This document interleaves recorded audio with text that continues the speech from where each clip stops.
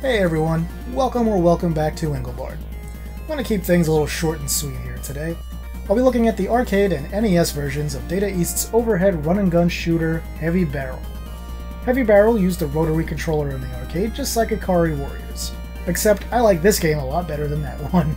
The levels don't take forever, and it's just a little more intense and more fun to play, and I like the sound better, even though the graphics are not super great for its time. The NES port of Heavy Barrel came along a few years later. I'll have the dates up on the screen here with the specs. And the biggest difference gameplay-wise is the lack of rotary controller support on the NES. So you actually just aimed in whatever direction you pressed the control pad. In the arcade one, this would have really been unwieldy because of the amount of enemies you're swarmed with. But this problem is somewhat mitigated on the NES by the fact that there are almost no enemies on screen. Most of the time, you'll be running around with maybe 2 or 3.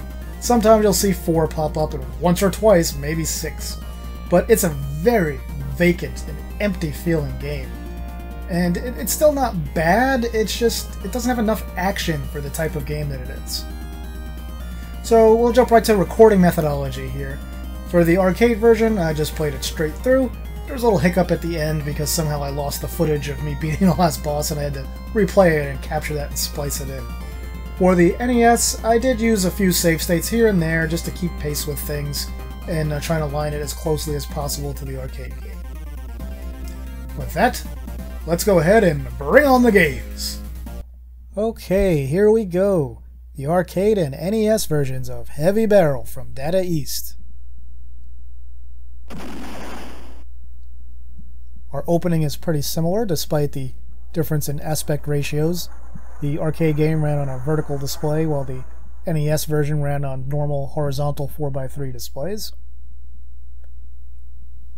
And right from the start you can see it's pretty apparent that there's way fewer enemies on screen on the NES version.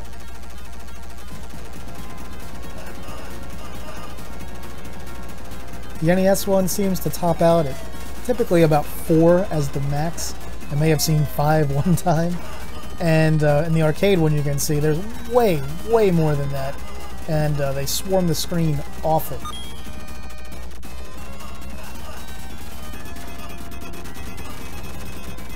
I also don't find the power-ups in the NES version to be very colorblind friendly. There's some I had trouble identifying. So you took out that first mini-boss easily on both and picked up the fancy rotating shield. One thing that's really cool with the NES version is how closely they stuck to the stage design of the arcade one. So the layouts are almost identical, even though they're not nearly as populated by enemies.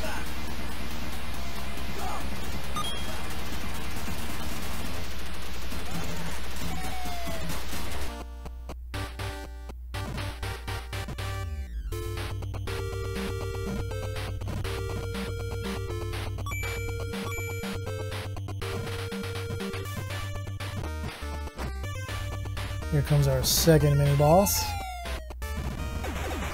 And we just took him out on the NES pretty easily. He'll be coming right up in the arcade one as well. Also easily dispatched. And here comes our first boss fight on the NES.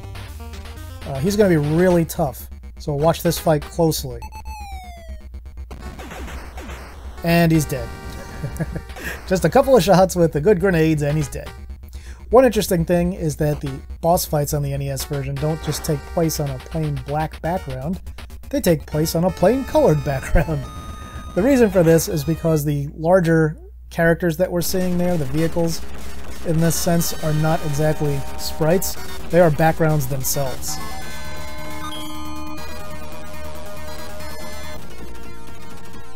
And here we are beginning stage 2 in both versions.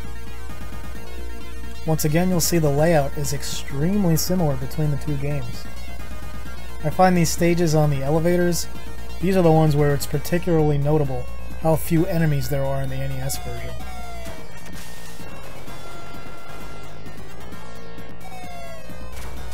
There's a great example right there.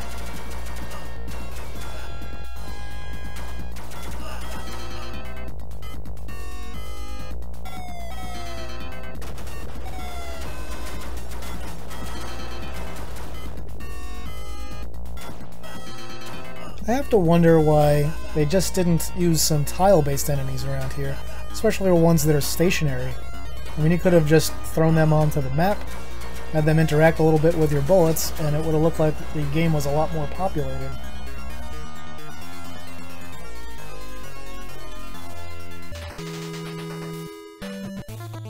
See me running around there in the arcade version where I just stopped?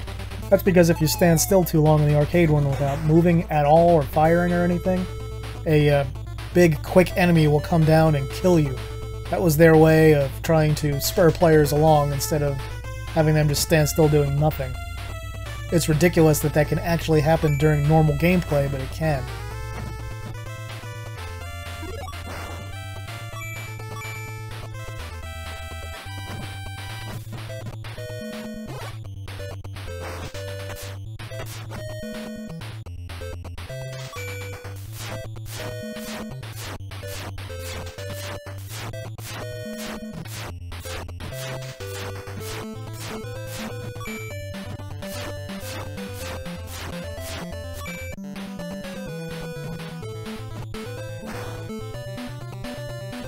See, in the arcade one there, I've managed to assemble the heavy barrel. That gives you unlimited ammo, or basically superpower, for a very short amount of time. The meter at the top of the screen tracks how long you have left.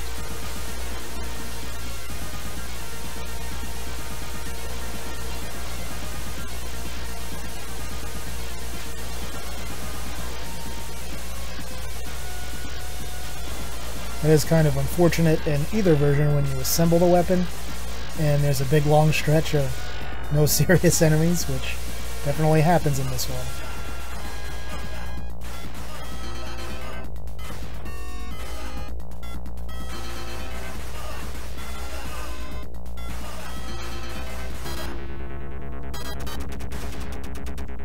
It's interesting, all the different varieties of grenades and sub-weapons.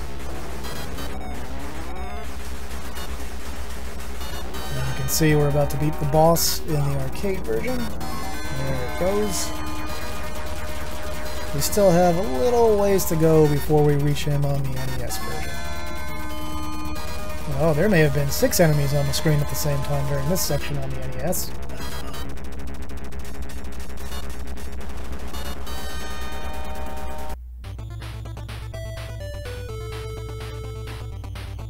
Oh, another long stretch of nothing. I was so bored I just decided to move up and down. And finally we get a similar boss. Not quite as fancy looking as the arcade one, but what do you expect from the NES?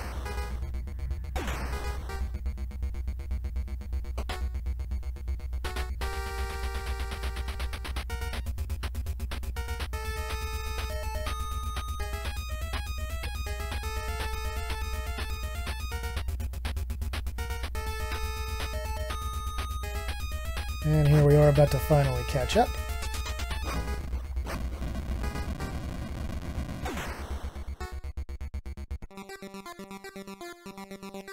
And here we go with stage 3. In the arcade one, a lot of the stages run into each other, so you just finish one and keep on going, and another one starts seamlessly.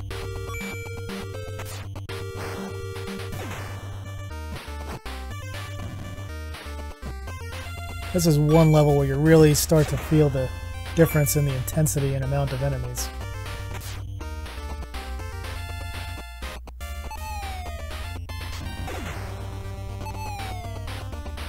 I mentioned those red grenades are awesome in both versions.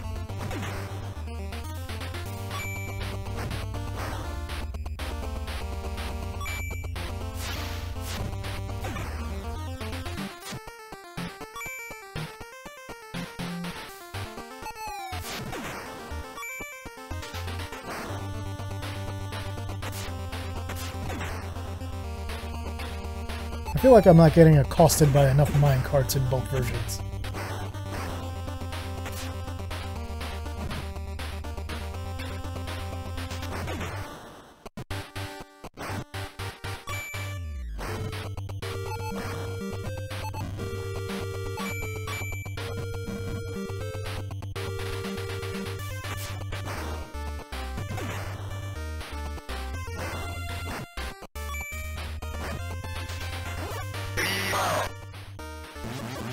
Another notable thing I'll throw in here now, as you can see I just put the heavy barrel together on the NES version, is that even though the arcade one is on more powerful hardware and has way more things on screen, you will notice if you look that the frame rate is considerably lower on the arcade one than the NES version.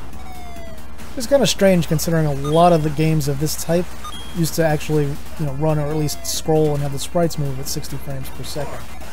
Not so with many of Data East's games.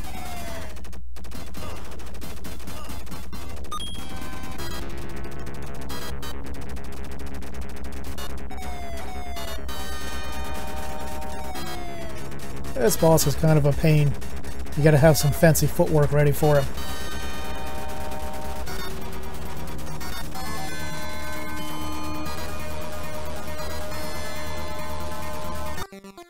And here we go with stage 4.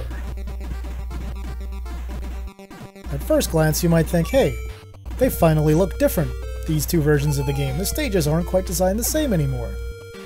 Well, they're still mostly the same. It just takes the arcade one a moment to catch up to where the NES is. You will notice the staircases run in the opposite directions in both versions of the game, however.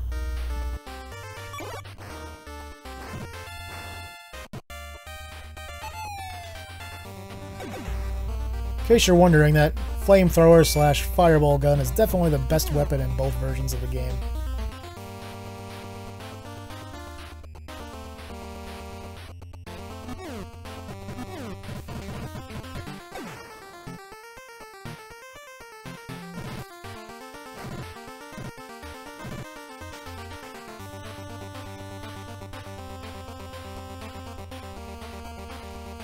Chain weapon / Morning Star type thing that you swing around is pretty darn good in the arcade one, but not so great on NES. More useful in the arcade one partially because of how much more enemies there are in it.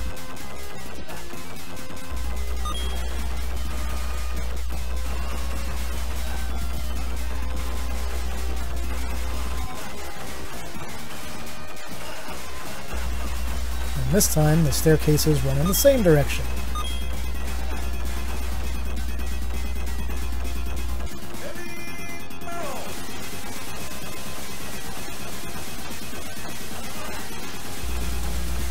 The heavy barrel assembled again in the arcade one. This was more of an opportune moment for it.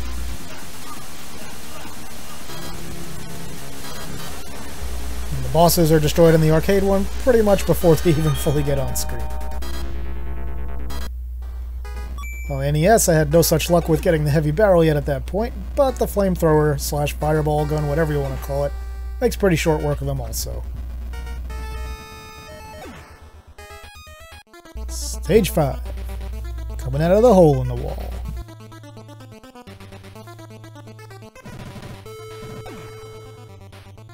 Now this is the stage that probably feels the emptiest on the NES versus the arcade one. Look at this super long stretch without even seeing a single enemy.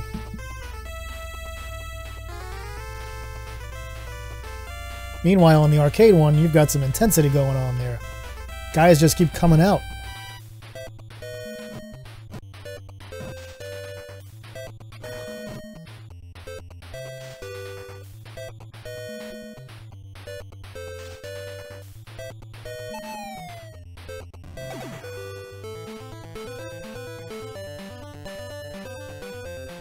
It's just kind of hard to believe they didn't find some technical trickery to make it appear that there were more enemies than there were.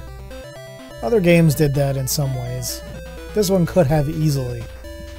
Though NES Heavy Barrel is still fun, but it's just so vacant feeling.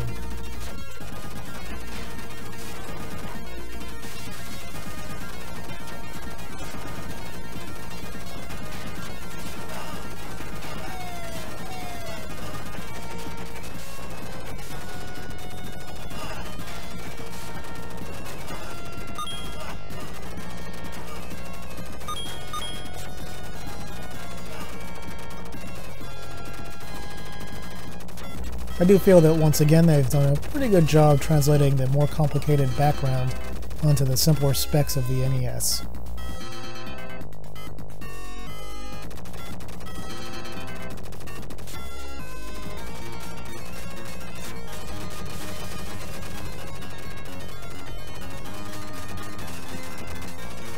these elevator levels just seem so long.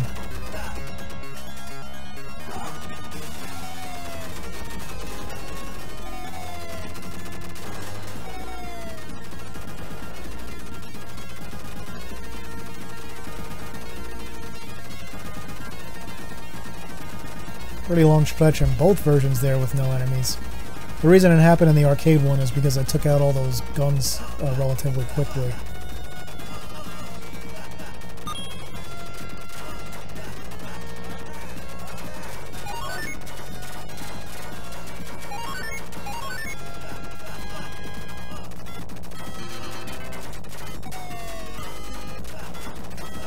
Come on, we're in the home stretch here.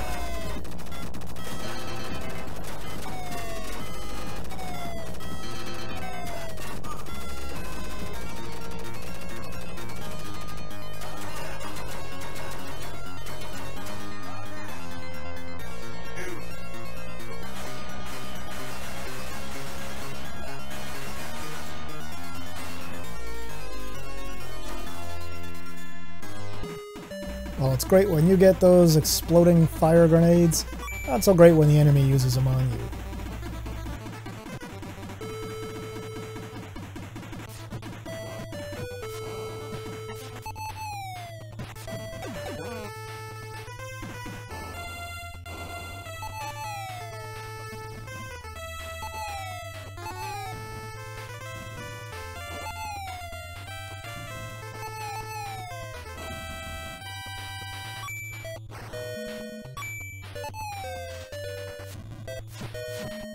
Still trotting along.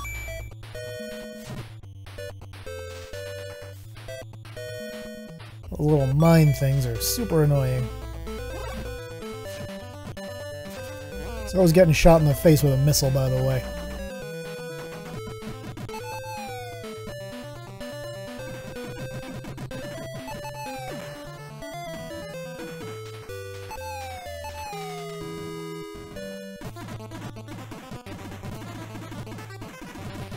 And we've finished the stage in the arcade one.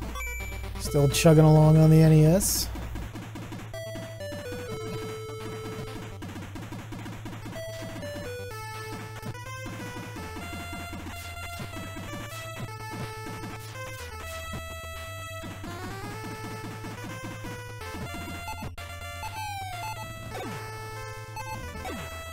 A little more on screen there than you usually see in this version. Here comes the boss because our background is nice and plain.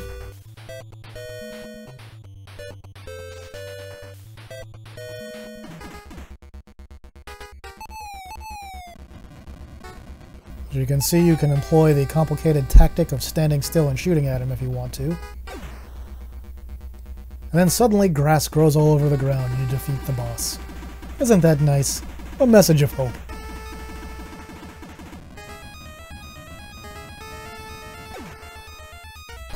Alright, stage 6. We are getting there, folks.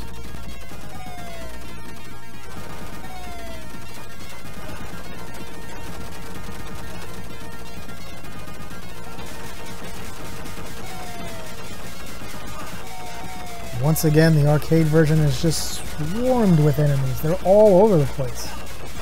On the NES one, we've got, like, usually 4.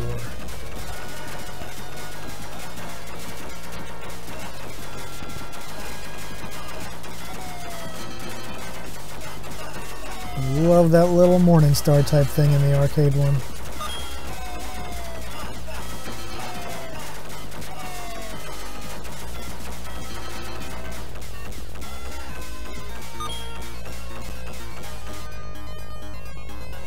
So far the pace has been really similar between these levels in each version.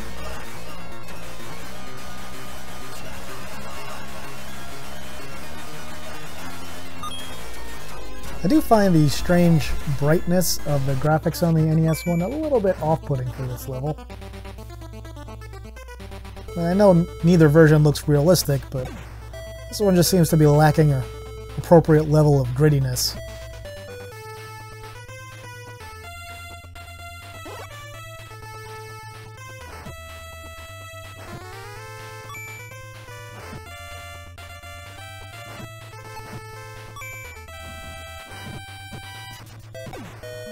Once again on the NES, we lose the little bit of parallax we see in the arcade version here. Heavy barrel! Yeah, take that!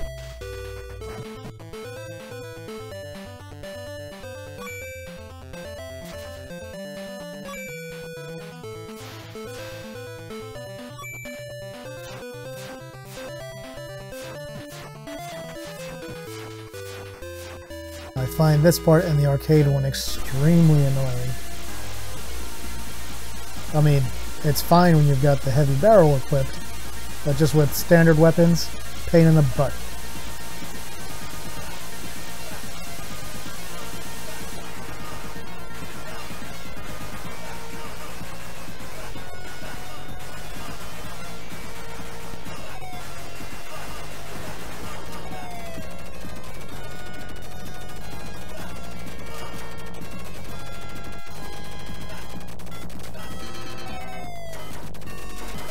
I think in this little area here, the graphics on the NES really particularly suffer. Huge difference here is in the arcade one, you'll see we have two of those little mini claw bosses show up and they're on the screen simultaneously. On the NES version, we are not going to see that.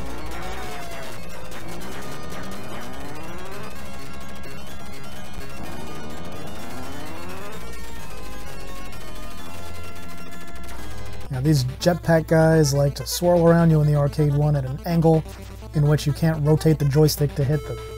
So you gotta kind of bounce around all over the place to get a good angle on them.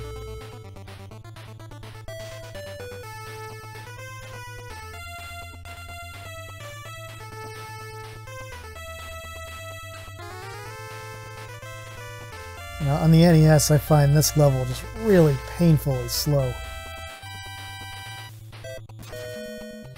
There's one of our claw bosses. Can you believe he had the audacity to kill me? What a jerk.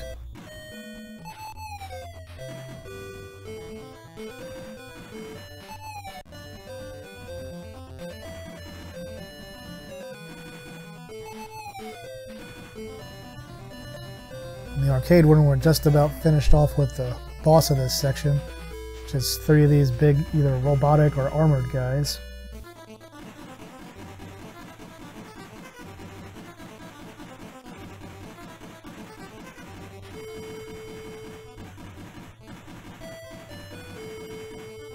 Finally reached the bottom on the NES.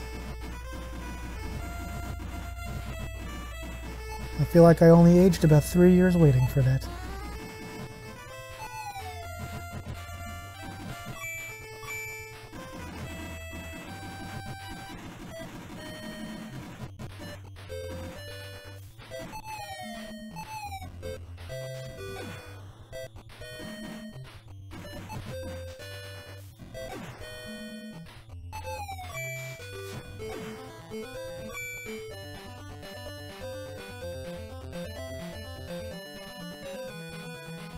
Here come our robotic or armored boss characters. In the NES we've only got 2 instead of 3, and that's the end of the level.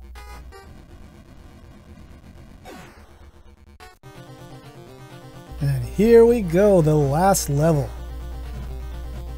The music in this level is absolutely fantastic.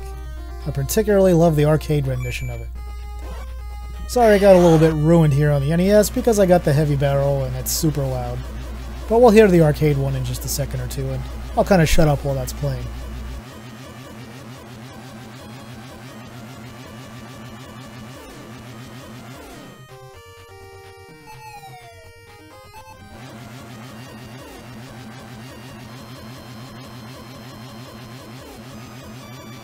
Getting the heavy barrel at that point was not ideal for the NES version because we're going to miss all the boss-style fights pretty much.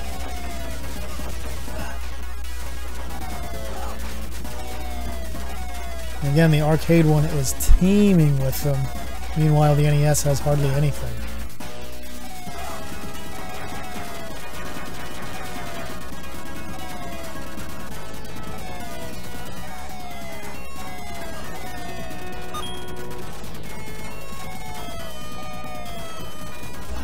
Alrighty, on the NES we are approaching the final boss in the entire game.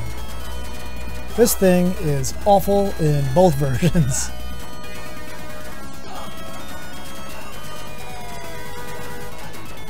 You have to find just the right perfect spots to stand to avoid being hit by those extendable claws, along with the bullets and missiles he fires out. You will see shortly when we reach it in the arcade one here that it's a way tougher fight on the arcade.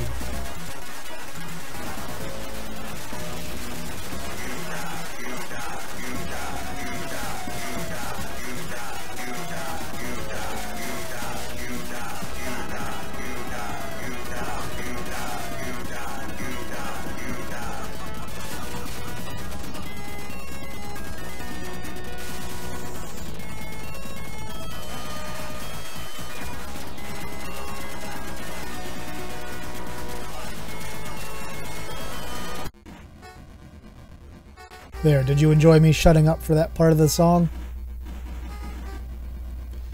Here comes the final boss in the arcade one.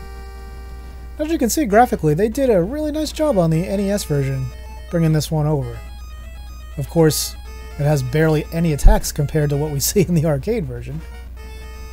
The arcade one is also a little less easily predictable, but it's really hard still in both versions.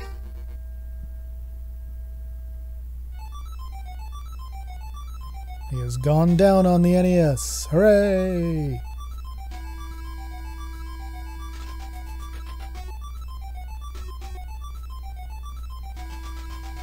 We've almost got him in the arcade version. Oh, we killed each other. Sorry, I had to splice a second playthrough in right there. I somehow lost the footage from the end of the original playthrough. But there it is. We've completed both versions of the game.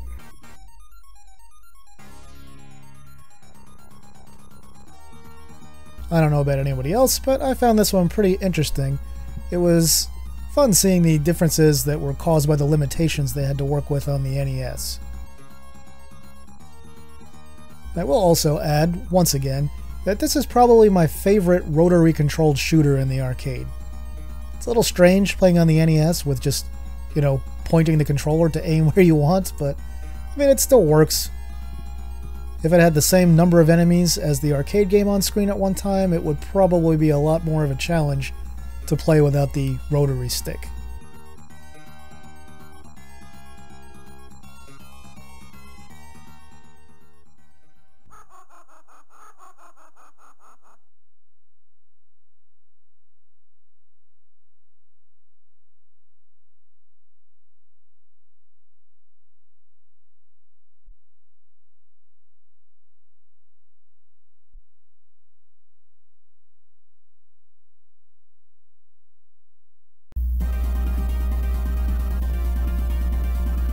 Holy cow, what are you still doing here?